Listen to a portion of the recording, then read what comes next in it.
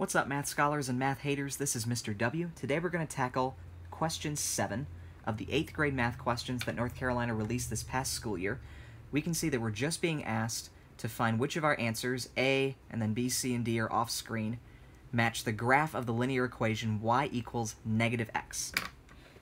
Now, I used linear equation and function interchangeably for the most part. I know it's not always correct, but I find it easier to just stick with one word most of the time.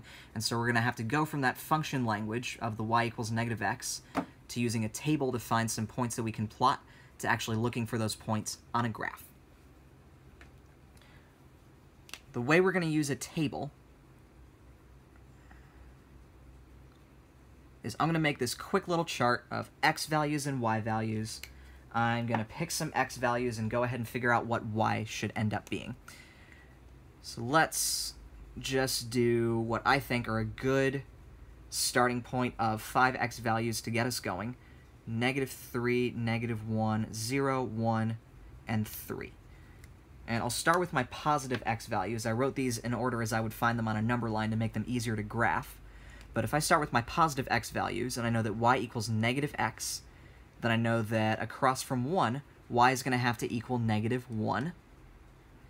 I look down at x equals 3, and I know y is going to have to equal -3.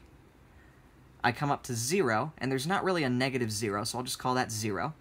Now when I get to my negative x values, y is going to have to be -1, and by rules of integers, two negatives are going to cancel and become positive, so -1 of x maps to 1 for y, and -3 of x, using the same idea of -3 becoming +3, maps just to 3.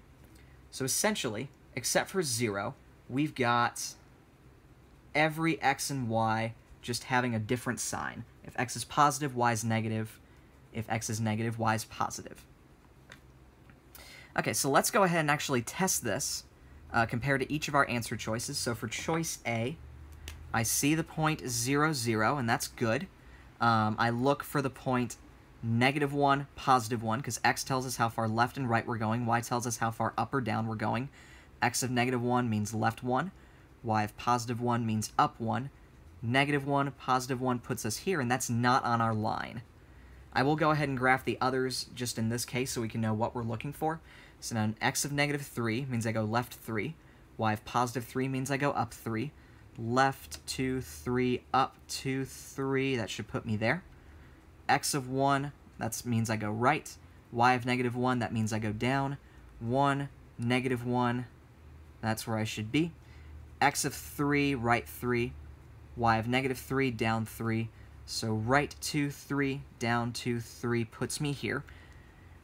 Now, I do recognize that these look like they're forming a line, and that's one good way to know that I've went ahead and actually found my x and y values correctly, but this isn't the graph that I'm looking for. And as I scooch this out, choice B doesn't look like the graph I'm looking for either. In fact, you don't even have to see the entire answer choice to see that the point 0, 0 is not on this line. So even the easiest point to test doesn't end up being on the line, so we know that choice B is out. We already knocked out choice A, and now you're going to see the magic of editing happen as I put this onto the next page. So it looks like both choice C and choice D are kind of have that top left to bottom right type line that we're looking for, but let's go ahead and test out our points anyway. So for choice C, 3 left and 3 up, left 2, 3, up 2, 3.